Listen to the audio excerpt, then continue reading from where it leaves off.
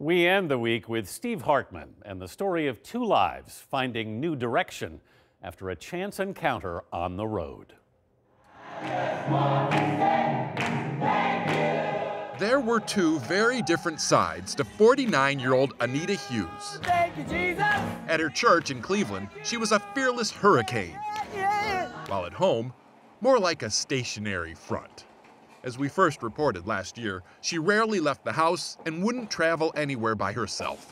Which is why it was such a big deal when Anita Hughes decided to step way outside her comfort zone and take a trip on her own. I turned the ignition, and I actually got on 77 South. And I went. She was headed for North Carolina for a gospel concert, and she made it just fine. But on the way home, she got so terribly lost, she didn't even know what state she was in. So Anita pulled into the 7-Eleven in Strasburg, Virginia to ask directions. You can see her entering there on the right. Unfortunately, there's no sound, but by all accounts, you could hear her desperation, loud and clear. Can somebody please tell me how to get to Cleveland?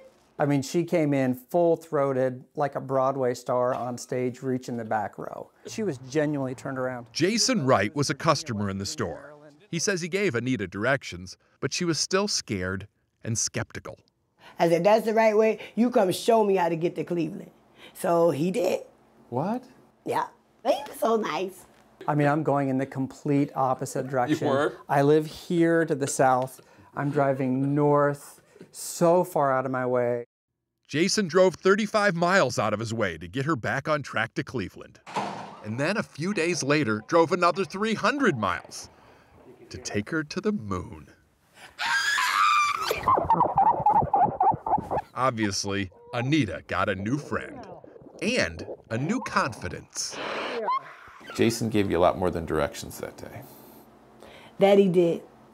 Just a little bit of a appliance of affection can change a whole situation.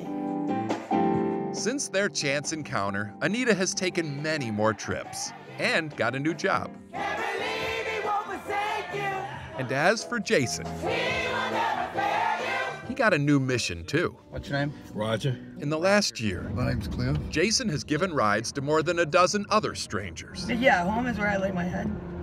He records and treasures their stories. Because, he says, if Anita taught him anything, it's that we have a lot more in common than we realize. And we need to start living like it.